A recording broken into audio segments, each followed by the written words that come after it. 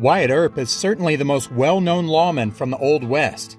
Many people know of his story with Tombstone, Arizona and his famous gunfight at the OK Corral. He was also a famous lawman in Dodge City, Kansas. And in addition to being a lawman, he was also a buffalo hunter, miner, car dealer, stagecoach driver, saloon owner, and so much more. He has been portrayed in numerous movies and television shows over the years. And today we're going to take a look at all of those who've played the part of Wyatt in everything that has entertained us. Some of them you may know, and others you probably don't. Do you have a favorite? Let us know in the comments below.